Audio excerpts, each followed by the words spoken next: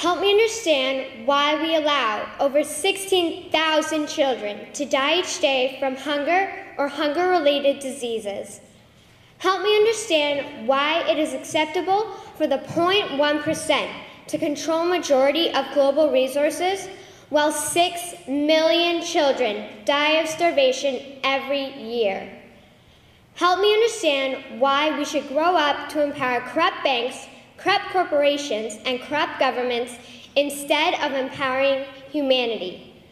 Please explain to me why we should value power and profit instead of people. Help me understand why 1 billion people are living on less than $1 a day, and of that 1 billion, 162 million people are living on less than 50 cents a day. It is unreasonable to believe that poverty occurs naturally. It is unreasonable to believe that people wake up and say, "Today I want to work hard," at not being able to eat. To quote Nelson Mandela, poverty is not an accident. Like slavery and apartheid, it is man-made and can be removed by the actions of human beings.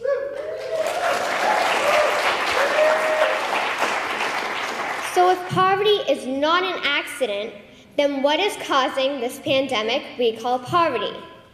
It is the point of this speech to argue that a corrupt and violent group of people, through the use of governments, banks, and corporations, are causing the poverty we are seeing in our world. Allow me to explain how globalized banking is causing poverty, why this should matter to us, and how we can change it. What most of us understand is that extreme poverty occurs when people are not able to procure their basic needs, such as water, food, sanitation, clothing, healthcare, and education. What most of us do not understand is that the reason this type of extreme poverty exists on a global scale is due to the corruption of individuals in our banks, governments, and corporations. How do banks fit into the corruption?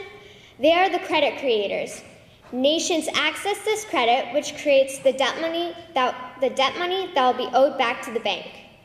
Attached to this debt money is compounded interest. This interest can never be repaid because the only ones allowed to create money is the banks. As a result, an exponentially growing national debt is created in every nation that borrows from these banks. How do governments fit into the corruption? They are the policymakers and the tax collectors. The corrupt politicians create policies that benefit the corrupt banks and corporations.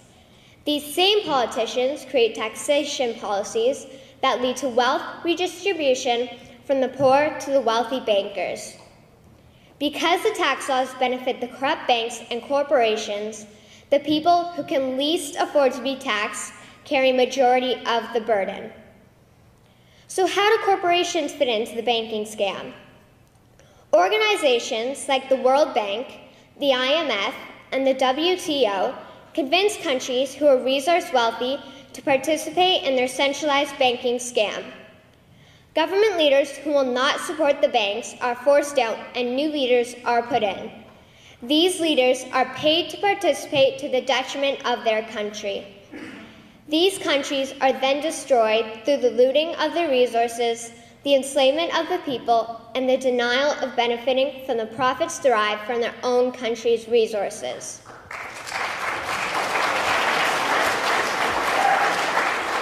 Why should this matter to us? It matters because if you and I were in a state of extreme poverty, we would want someone to save us from those imposing their corrupted will upon us. It matters because if we turn our eyes from the injustice, then we will have no excuse when injustice is thrust upon us.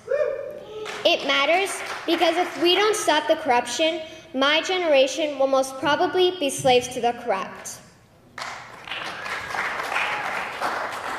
How can we change our present course? One option is that every nation creates its own bank owned by the people and quickly phase out the banks that are subject to the policies of the BIS. Second, close down the entire global centralized banking scam. Then make these corrupt criminals associated with these organizations accountable for what they have done. Third, each nation begins to create its own money supply to help create schools, hospitals, farms, and any other infrastructure needs. Any and all profit will go to the people and not private global corporations. In conclusion, we could begin to remedy the issue of poverty as well as other key issues such as the environment, energy, health, and education simply by stopping these corrupt individuals and groups. Albert Einstein once said, "The world as we have created it is a process of our thinking. It cannot be changed without changing our thinking. So let us change our thinking on governments, banks, and corporations so we can eradicate extreme poverty." Thank you.